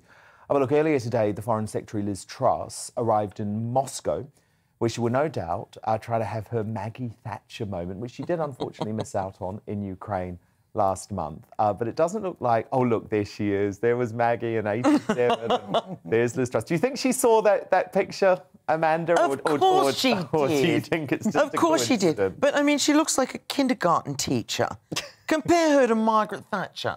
I think she looks amazing. Oh, you do not. You think Margaret Thatcher looks amazing? In Liz we trust. In Liz we trust. She's got to sort this out. But it doesn't look like she's going to get her turn around Putin's big table like Macron did. Now, the now viral image of Ukraine talks between the Russian President Vladimir Putin and Emmanuel Macron over the Ukraine crisis have been widely mocked on social media. Users were quick to doctor the picture, resulting in some amazing memes.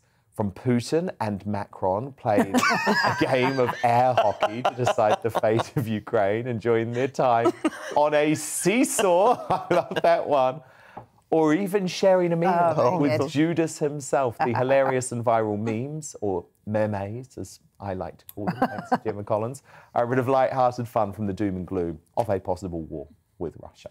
And while World War III hasn't entirely been averted, it is hoped that Macron's 6-hour interrogation of Vlad will keep the dialogue going. But all I can say is at this rate, Liz Truss will be lucky if she gets a spot at the kiddies' table. Now, Amanda Patel, Adam Brooks, Daisy McAndrew, thank you. Do stand by there, because coming up, as Adele is branded a TERF, I still can't believe this, for celebrating her womanhood at the ultra-woke, genderless flop Brit Awards, should the Brits and all other award shows abandon their gender-neutral plans? That and more of the front pages coming up at 10:30. But next, as freedom convoys head to Brussels to show their love of liberty on Valentine's Day, are the world's truckers about to become our unlikely saviours from COVID authoritarianism? The original Canadian convoy spokesman and organiser Benjamin Dichter joins me for an exclusive interview about the honking being heard all around the world. Don't go anywhere, that's straight after the break. Hello, I'm Alex Deakin. Welcome to your latest update from the Met Office. Some wintry weather across Scotland, strong winds and some snow flurries as well. And across Northern Ireland, it could turn quite icy tonight. There's a cold front across the south of England. That's bringing a bit of rain and drizzle here and there. But it's further north where we've got the cold air already, and the combination of these weather fronts and this area of low pressure that could bring some pretty nasty conditions to parts of Scotland. We do have Met Office yellow warnings in place. Snow and strong winds combining to make blizzards. So some pretty grim travelling conditions across Scotland, travel disruption possible, and ice is a big hazard across Northern Ireland, where the showers will continue here. Elsewhere, apart from a bit of drizzle on the south coast, most of England and Wales will be dry, not quite as mild as recent nights, but still for most above freezing. But the wintry weather will still be there in the morning across Scotland and Northern Ireland. Ice for Northern Ireland, the combination of strong winds and snow across parts of Scotland, particularly the higher routes. Some travel disruption likely, but even through the central belt, it will get very windy, and the winds themselves could cause some disruption. But certainly the combination of snow and strong winds making for some pretty grim travelling conditions during Thursday. A few showers will affect Northern England, where it will also be blustery. Much of the south dry and bright. Temperatures around average, feeling colder in the south compared to recent days, and certainly feeling colder with the winds across Scotland and northeast England, which will slowly ease during the course of the night, and then with clear skies and lighter winds, it's going to turn frosty for pretty much all of us as we head into Friday. Still some wintry showers in the far north, so it could be icy here on Friday morning, but for many places, Friday's a day of sparkling winter sunshine. It'll cloud over a little from the west. There may just be one or two scattered showers, but for most, Friday looks dry and fine. Temperatures close to average, but the winds won't be as strong on Friday, but certainly it'll be a cold and frosty start. The weather warnings are all on the Met Office website if you want more details.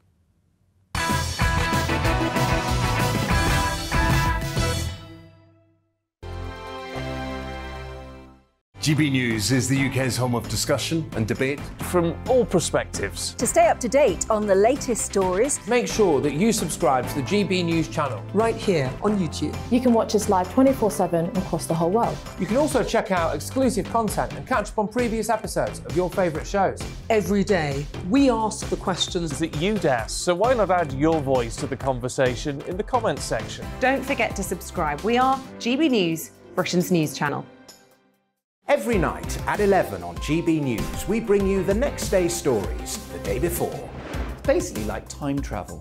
If it's a big story, we'll cover it, guaranteed. But we'll also have some fun along the way. Big opinions, big laughs. Sometimes big hair. This is Headliners, the paper review show that won't send you to sleep like the others will. 11 p.m, 7 nights a week. Join us.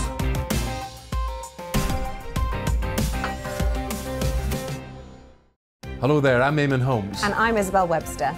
And we hope you can join us for Breakfast with Eamon and Isabel. You make me laugh out loud, belly laugh. Is that important first thing in the morning? Yeah, absolutely. And there's me trying to be deadly serious. News is a serious business. Yeah, I have to rein you in sometimes. Well, it doesn't stop us laughing at it. It doesn't stop us having an opinion on what's going on. Yeah. And it certainly will not stop us reflecting what you think. Weekdays from 6 to 9:30 on GB News. I'm Dan Wootton. Join me Monday to Thursday from 9 to 11 for the feistiest and most fun news debate on TV, where free speech reigns. I'll bring you a sharp take on the day's biggest stories, bombshell newsmaker interviews, and A-list guests. And I guarantee you, no spin, no bias, no censorship, and no reason to go to bed. That's Dan Wootton tonight, Monday to Thursdays from 9 on GB News.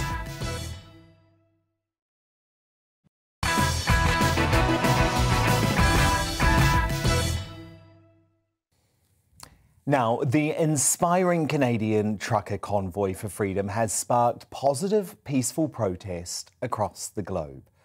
The latest is in New Zealand, and a European contingent is set to take their cause to the heart of the EU by blockading Brussels on Valentine's Day. Plus, the occupation continues in the Canadian capital city, Ottawa, despite strong opposition by Prime Minister Justin Trudeau. So, as their honks are heard across the globe, are the world's truckers going to be the people to lead us out of all this COVID tyranny? I think they're making a huge difference, and it's damn inspiring stuff. Joining me now is one of the organisers and a spokesperson for the trailblazing Freedom Convoy in Canada, Benjamin Dichter. Benjamin, so great to have you here. Did you have any idea of the impact your convoy would have all across the world? Well, first, thank you for having me. And it's an honor to be speaking to people in one of my favorite countries in the world. It's great to have No, you. we had no idea. It was, I don't want to say an act of desperation, but it did certainly feel like that when it started. There were some convoys that were run a couple of years ago with some moderate success, but unfortunately, they got involved with political parties and then it quickly died. And this time we decided, you know what, let's just go full force. Let's get everybody united as much as possible, and let's see where it goes. And, you know, one town after another town, we would see people on the overpasses with Canadian flags and freedom and we love you. It was absolutely amazing. And I think a part of it is, you know, people have had their lives decimated for the past 2 years with COVID lockdowns, with poor economic decisions, and people just needed an outlet. They needed to get out. And finally, a group of hardworking class people stood up and we said, well, we have the means, we have the resources, let's lead it and see who follows. And everybody came on board. And you know what's beautiful about it? It's not a politically partisan issue. There are people from across the political spectrum that have come on board. There are people in, you know, different regions of Canada where we've historically, since our foundation, been at odds with each other. Quebec and Ontario, specifically, but Quebec and Alberta, since Pierre Trudeau really is what caused the division between those parts of the countries.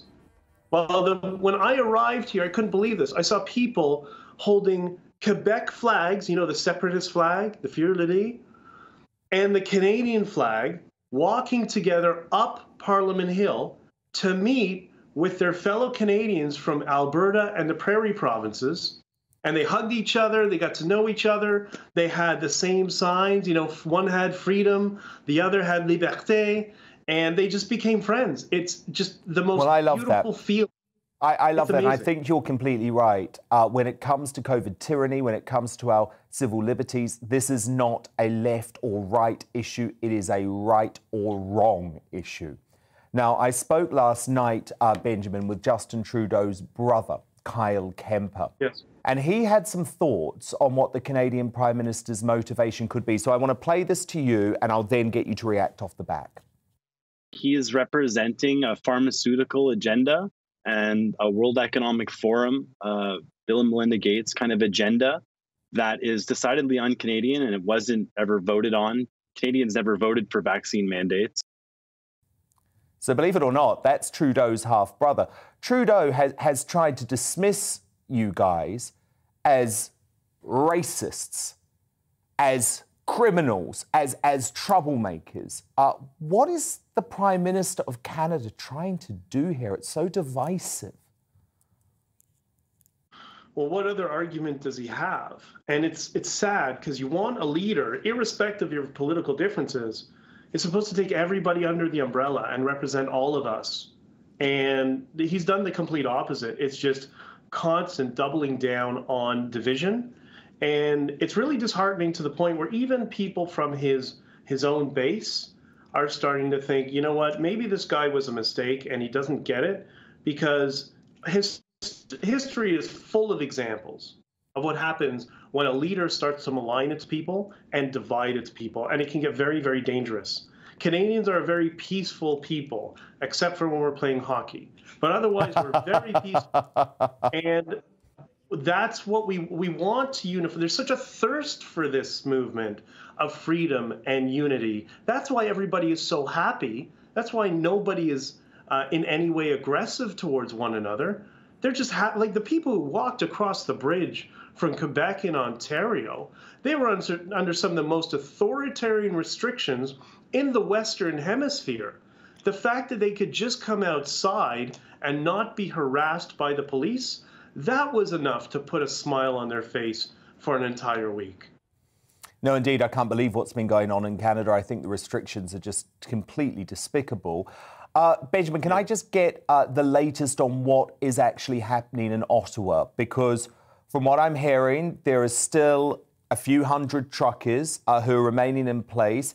The authorities are trying to confiscate fuel, but members of the public are secretly being able to provide the truckers more fuel. Is that right? So can you just explain to me what's happening in Ottawa and what's the plan?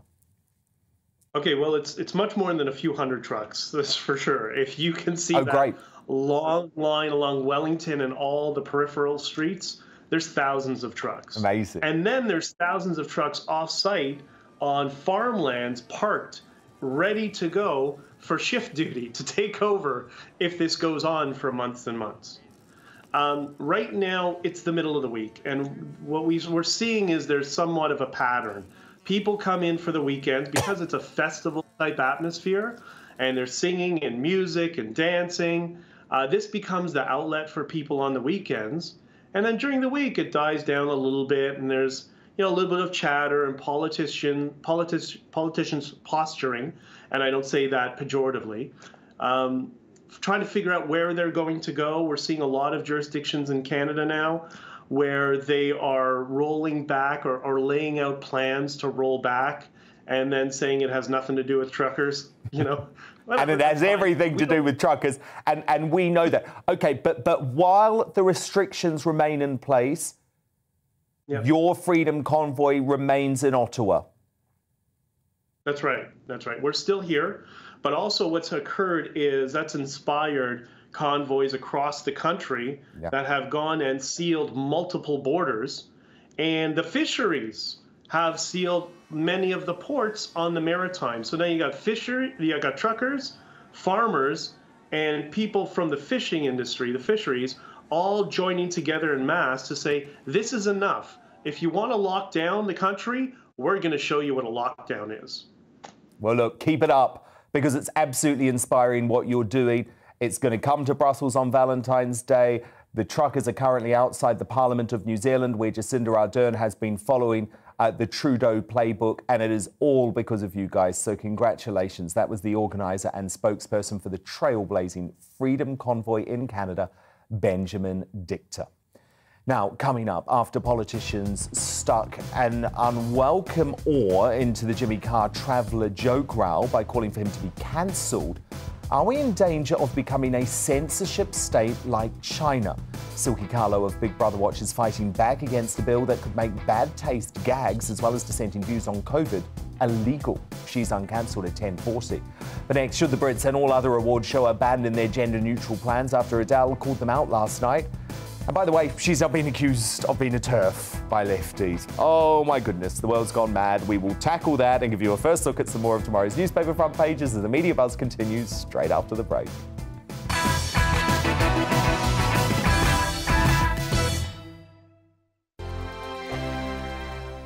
GB News is the UK's home of discussion and debate from all perspectives. To stay up to date on the latest stories, make sure that you subscribe to the GB News channel right here on YouTube. You can watch us live 24/7 across the whole world. You can also check out exclusive content and catch up on previous episodes of your favourite shows. Every day, we ask the questions that you'd ask, so why not add your voice to the conversation in the comments section? Don't forget to subscribe. We are GB News, Britain's news channel. Every night at 11 on GB News, we bring you the next day's stories the day before. Basically like time travel. If it's a big story, we'll cover it, guaranteed. But we'll also have some fun along the way. Big opinions, big laughs. Sometimes big hair. This is Headliners, the paper review show that won't send you to sleep like the others will. 11 p.m, 7 nights a week. Join us.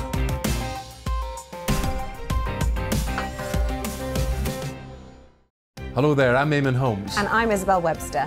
And we hope you can join us for Breakfast with Eamon and Isabel. You make me laugh out loud, belly laugh. Is that important first thing in the morning? Yeah, absolutely. And there's me trying to be deadly serious. News is a serious business. Yeah, I have to rein you in sometimes. Well, it doesn't stop us laughing at it. It doesn't stop us having an opinion on what's going on. Yeah. And it certainly will not stop us reflecting what you think. Weekdays from 6 to 9:30 on GB News. I'm Dan Wootton. Join me Monday to Thursday from 9 to 11 for the feistiest and most fun news debate on TV, where free speech reigns. I'll bring you a sharp take on the day's biggest stories, bombshell newsmaker interviews, and A-list guests. And I guarantee you, no spin, no bias, no censorship, and no reason to go to bed. That's Dan Wootton tonight, Monday to Thursdays from 9 on GB News.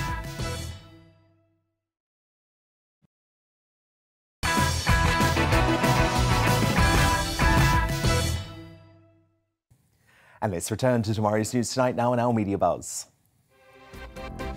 More front pages in. The Daily Telegraph lead with the news that the police finally are going to contact the number 10 Downing Street partygoers.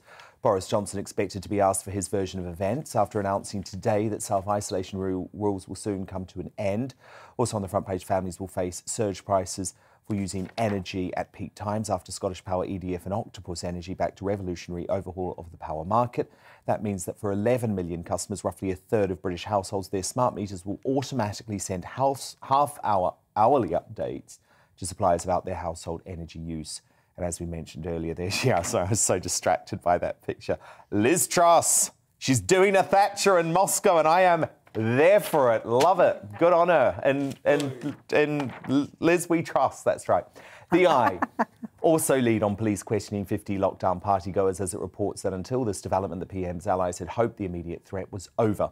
Unfortunately not, as the mainstream media witch hunt continues at pace. Plus, the paper, it's quite a hysterical paper, The Eye actually, describes the PM's ditching of COVID regulations as a bonfire, as so-called experts say that Boris is wrong to do so. Well, let them burn, I say. Let those rules burn. The Guardian, like many of tomorrow's papers, leads on the scrapping of COVID rules, including the need for positive cases to self-isolate. I'm sure their woke editorial staff have been in a tiz about it all day. The newspaper quotes some scientists as being concerned that Boris Johnson's announcement sends a sign that the pandemic is all over. Today's exclusive from the Daily Mirror shows a leaked photo of Boris Johnson at a quiz night at number 10. Oh my goodness, they were doing a quiz on Zoom. I know. And the bloke had a champagne. Just please move on. And Wagatha Christie herself, I'm more interested in this. Colleen Rooney has revealed in a new documentary why she stayed with her bad boy footballer husband Wayne Rooney after he was unfaithful multiple times. In the documentary, which premiered tonight, the couple blamed alcohol for Wayne's cheating. The Sun lead on the RSPCA, and if you saw at the top of the show, I'm so relieved about this, stepping in to remove the scumbag footballer Kurt Zuma's two pet cats. Genuinely have been so worried about these two little kitties because they needed to get out of that house. So well done for the RSPCA, and this scumbag should never be allowed to own an animal again. And what do we have here? What do we have here? The Daily Mail. Well, it covers the world-leading shedding of COVID rules. But more importantly, who's that? Our own superstar panelist Amanda Patel across the top, looking sultry with a very personal column. And Amanda Patel poses the tantalising question, as a betrayed wife, I was on Team Diana. So why have I forgiven Camilla? Amanda Patel, I'm here with Adam Brooks too, of course, Daisy McAndrew. Amanda Patel, you traitor, you Diana traitor. I'm not, I'm sorry, you just have to get over yourself. You know, what if when you bother to read the 1,000 words I've written about this, what I explain is that, yeah, my husband cheated on me, but I was a rotten wife. You know, I was not there. Well, Diana wasn't a rotten wife. She so was a rotten wife. Come on. She became totally starstruck. She totally ignored him. If she wasn't chucking up in the toilet, she was having some... I'm literally bubbling with rage. Well, you can be rage. I love... 19-year-old virgin who was completely committed to a bloke who she had no idea was in love and having a long-term affair with another woman through their entire engagement. I was a virgin when I got married too. TMI. Can I just ask, Amanda, did they airbrush that picture? Oh my God. You? That was taken yesterday. There it is. Compare and contrast, folks. That's like. You've done a great Amanda, job. you need to hold it up next to your face. Is it the same? Where do I look? There you go. Before and after. It's the same. It's the same. You are cruising for a bruising. Now, Anyway, look, have to move on. Yeah, sorry, we've got to move on. Sorry about that. Too much about Amanda Platel. Now, look, this is just so depressingly predictable, isn't it? Last night, the UK's biggest musical expert, Adele, spoke about her pride at being a woman as she picked up the Brit Award for Artist of the Year. The first gender-neutral gong of its kind after organisers decided to ridiculously axe those iconic Best British Male and Best British Female categories. This is what she said. So I also, you know, I understand why the name of this award has changed, but I really love being a woman and being a female artist. I do.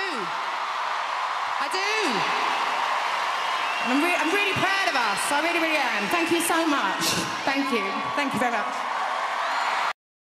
She's right, of course, but just like J.K. Rowling before her, the woke hate mob are trying to cancel the Easy On Me singer for being a TERF. Do you know this term? It's used to describe a feminist who excludes the rights of transgender women from their advocacy of women's rights. Now, I just think these people should put their pitchforks away, to be honest. The whole Brits debacle, though, should be a lesson to other award shows, the Oscars, the Grammys, whoever who may be thinking of going woke. Because if the stars you're honouring don't like the bloody award they're winning and all you're doing is setting them up for trolling, it cannot be a good idea. And if they need any more convincing, the Brits once again proved that very important adage of go woke, go broke. Their most politically correct ceremony ever was watched by a record low of just 2.7 million viewers. Now, that compares to 6.2 million a decade ago.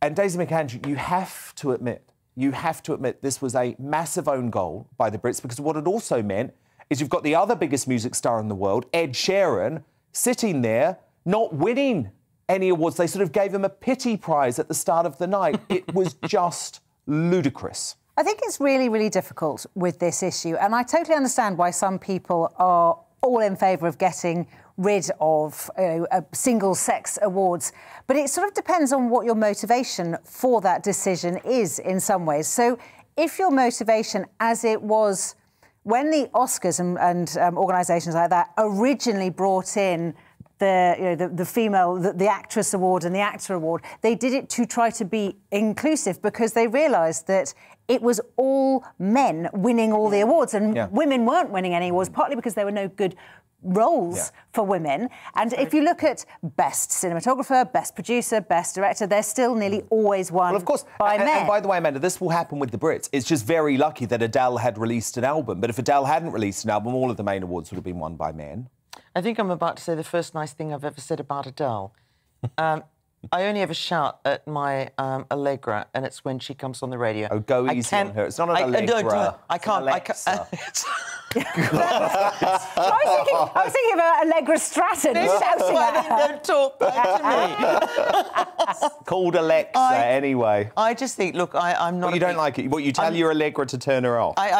And maybe that's why it doesn't. I'm giving her the wrong name. I just say, shut her up. Get her off. Oh, I love her. But I think, well, I don't.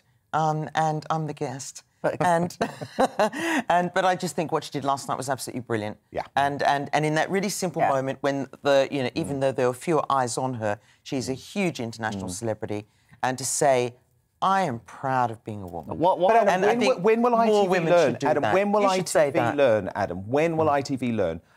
Good Morning Britain, no one's watching it now. It is a far-left show. You know, they have left-wing politicians hosting with a left-wing presenter. No one is watching. You can't say man of the match now on ITV. Player of the match. To player of the match. No, they did that at the weekend. It's now player of the match across rugby and football. And now, in their biggest, most successful awards show, they've literally destroyed it. Why are we're pandering to such a small minority of people, and we're changing society for them? Yeah. And that's, look, I even think it's probably mostly the people that think it's fashionable to support this that are driving this. And I bet that a lot of gender-neutral people... Sam Smith is one of the main reasons why they changed it. I say to Sam Smith, someone who I like a lot, someone who I respect a lot, Sam Smith, it's up to you. If you want to enter your album into the female category because you feel like you want to be considered a woman, fine. If you want to enter it into the male category, fine. But exactly, don't tear up a whole load of history simply to appeal a few years ago, what really angered me was when ladies and gentlemen were taking off the you can't say that. The underground. Can't say that now. Because it might offend 0.01% of the population. Ridiculous. Now, look, as I've said many times before, I've yet to come across a healthy vegan. They're often falling ill, have terrible skin, they seem to faint a lot. But to be fair, I've never yet met New York's vegan mayor. I certainly wouldn't be voting for him, just for that reason, by the way. I wouldn't vote for a vegan. Eric Adams, who claims his plant-based diet cured his diabetes and even reversed blindness in one of his eyes. That's not even the most sensational claim he's made about veganism, though. The woke official made jaws drop this week by saying that cheese is just as addictive and destruction as heroin. Adams said, food is like a drug. You take someone on heroin, put them in one room, and someone hooked on cheese, put in another room. I challenge you to tell me the person who's hooked on heroin and who's hooked on cheese. Now, Adams is pushing his plant-based agenda on the almost 8.5 million residents of New York. But wait for it. He's been exposed. He's not a real vegan. He eats seafood. Take a look. A plant-based centered life. So you eat fish? I eat a plant-based centered life. And I'm not going down that... Hold on, please. Don't do that yelling out stuff with me. I don't do it to you. Don't do it to me. I'm not going down this rabbit hole of what do you eat? If you eat cake and it has eggs in it, did you analyze it? I'm not doing that. The more plant-based you eat, the better and healthier you are. That is my question to those who are following me around in restaurants, wondering what I'm ordering. You described yourself as vegan, and there's vegans who do not eat animal-based protein. Thank you. I answered the question. I answered you. Do you know what? I think the only thing worse than being a vegan is someone pretending that they're a vegan. The bloke did eventually fess up, by the way, telling reporters, I'm perfectly imperfect and have occasionally eaten fish. Remember that, folks. It's eat as I say, not as I do. Now coming up, the crowning moment of the show as Amanda Platell, Adam Brooks and Daisy McAndrew will coronate today's Greatest Britain and Union jackass. But first, as ministers alarmingly call for comedian Jimmy Carr to be cancelled for his Holocaust joke, are we in danger of becoming a censorship state? Close to the bone gags like that would be illegal under a terrifying new law which would also criminalise so-called COVID disinformation. Silky Carlo of Big Brother Watch is fighting back against the bill she describes as one of the greatest threats to the UK's free speech in living memory. So she's uncancelled in just a few seconds. First, though, here's who's on the show tomorrow. Coming up on Dan Wootton tonight, Reclaim leader and former actor Lawrence Fox is out of isolation and more determined than ever to take on the COVID-mad establishment in his first in-person interview since his brush with Omicron. Is the government already giving up on levelling up? Former Minister for the Northern Powerhouse Jake Berry weighs in. Plus, legendary US journalist Megyn Kelly and GBNews star Mark Dolan are let loose, and I'll break down the headlines of the day with my superstar panel. Former Tory London mayoral candidate Sean Bailey, Conservative commentator Dominique Samuels, and the author and journalist Amy Nicol. That's Dan Wootton tonight, Monday to Thursday from 9 p.m. till 11 p.m. on GB News. Looking forward to that, but it's time now for Uncancelled. And this is where Britain's top commentators speak out on controversial issues without the fear of the cancel culture sweeping the rest of the media. Comedian Jimmy Carr has faced furious backlash for his, I guess you'd say, bad taste, Holocaust gypsy joke. But the politicians weighing in have raised a few eyebrows. Health Secretary Sajid Javid alarmingly called for the public to cancel Carr, while Culture Secretary Nadine Dorries made this chilling suggestion that close-to-the-bone gags could soon be illegal. Another bill that we have to come through is a media bill which we are looking at including those video-on-demand streaming organisations such as Netflix. We're looking at including those into the scope of that bill to make the kind of comments that Jimmy Carr made, which I believe were a year ago, also subject to a new law which will impose sanctions upon those organisations. Doris is also talking about making COVID disinformation illegal as part of the new online safety bill. But as we've seen over the course of the pandemic, fake news on coronavirus has come from all angles, including, by the way, government scientists, when it comes to controversial issues such as the efficacy of masks and the vaccine. And you can bet only one side of the argument will fall victim to this law. Director of Big Brother Watch, Silky Carlo, is leading a petition to stop the bill she describes as one of the biggest threats to UK democracy in living memory. And Silky Carlo joins me now. So, Silky, obviously you could look at this and think the government are coming at it from a place of trying to help people. They want to protect people from harms online. But I guess your problem is as soon as you open up that Pandora's box, you're entering the world of censorship. Yes, exactly. Well, we already have laws that protect people from unlawful content and criminal activity online. And I think that's what most people care about when they're victims of fraud or from stalking and harassment and kind of sexual crimes that can take place online as well. But that's not what we've got here. We've got one of the most seriously dangerous bills for free speech in this country in living memory. And it's become a bill where, as you can see, even over the past week, politicians are just lobbing on new types of content that they want to have the power to censor. They're not talking about speech that is just unlawful. They're talking about speech which is termed as harmful. And this is a completely elastic term, a new term. It's a completely new way of envisaging the state's intervention in what people can and can't say. And harm is a very, very broad concept. As you can see now, we've got politicians saying that anything from bad jokes to inconvenient information or disinformation, as it's been called, as you quite rightly say, is often a term actually levelled at people who oppose government policies. And this is the type of stuff that's about to fall in the crosshairs. By the way, Big Brother Watch had a video censored by YouTube that was by David Davis MP, one of the most celebrated civil liberties advocates in the country, because he was criticising COVID passes, and we had to fight to get that uncancelled. So this is a real threat that could completely change the landscape for free speech in Britain. I mean, a bad joke being illegal, that is genuinely terrifying. I also shudder to think of the amount of time that police will use investigating these spurious things instead of actually focusing on knife crime and burglaries. I mean, it just feels like the priorities are so wrong. Absolutely. I mean, conviction rates are absolutely plummeting. Crime rates are going up. And there are some serious internet-based crimes, but it's not really bad jokes or offensive opinions. And already I think we have a problem in this country now where police officers are going to speak to people to check their thinking about things that they've posted online that are kind of ordinary, widely held opinions.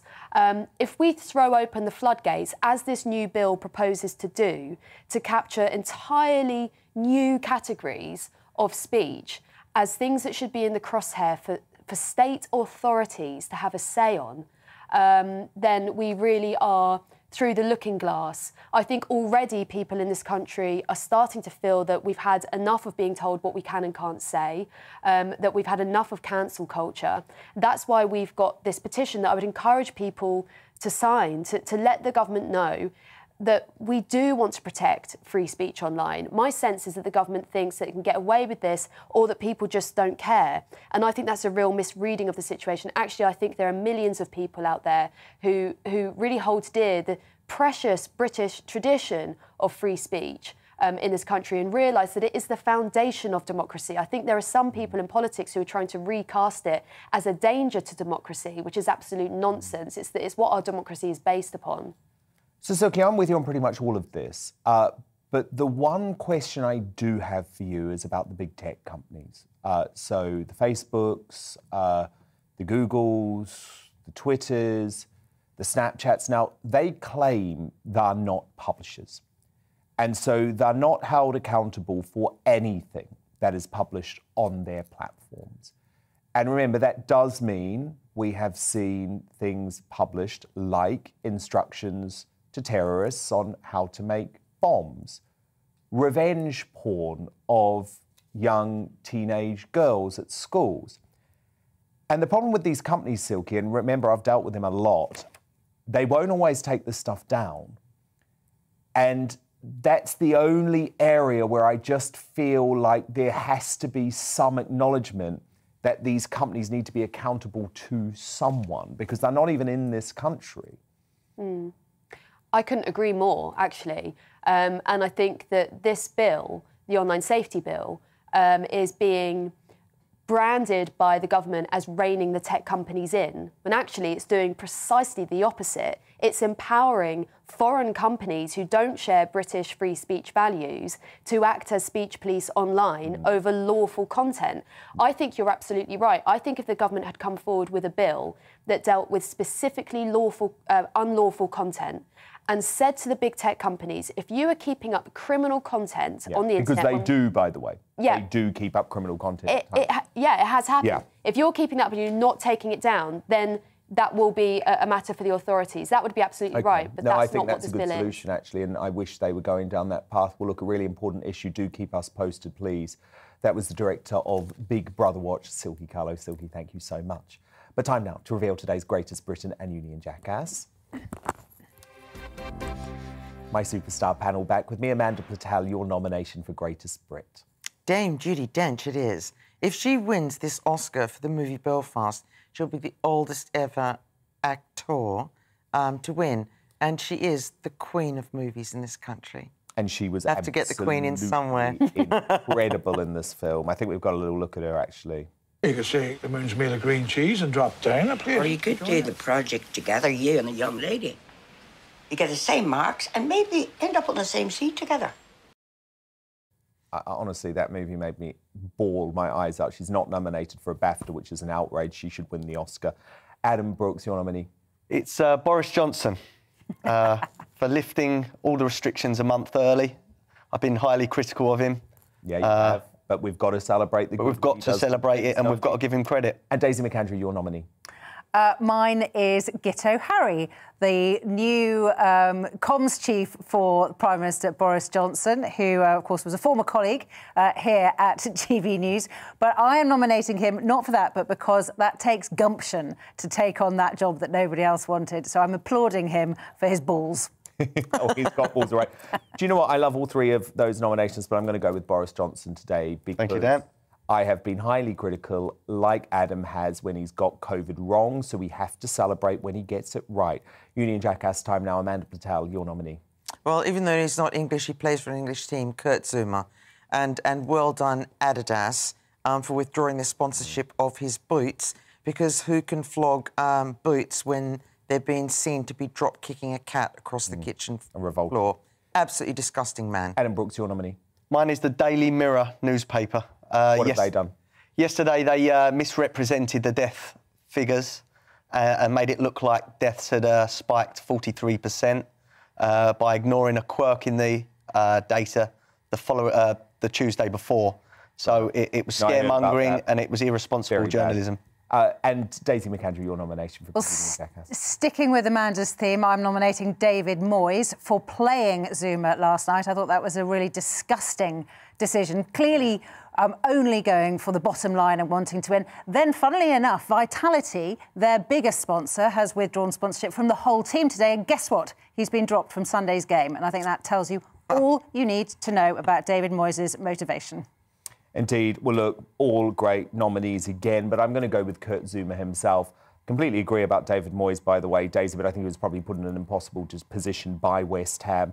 What a great panel tonight. Amanda Patel, Adam Brooks, Daisy McAndrew, thank you so much. Thank you for your company too. Remember, I'll be back again tomorrow night from 9 p.m. Headliners is next here on GB News. Good night.